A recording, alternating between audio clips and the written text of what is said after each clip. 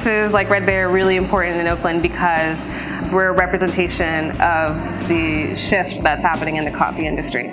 We're Black owned and completely run by people of color and representing a lot of different people who don't always get recognized in the coffee industry. The activated charcoal is black and makes the latte black, and I think visually it was kind of the driving force, and it also ended up being a really delicious drink too, because the charcoal doesn't really add much flavor. It adds more texture and color and just kind of our signature, you know, black coffee, which is kind of a movement now, which really represents Black people working in the coffee industry.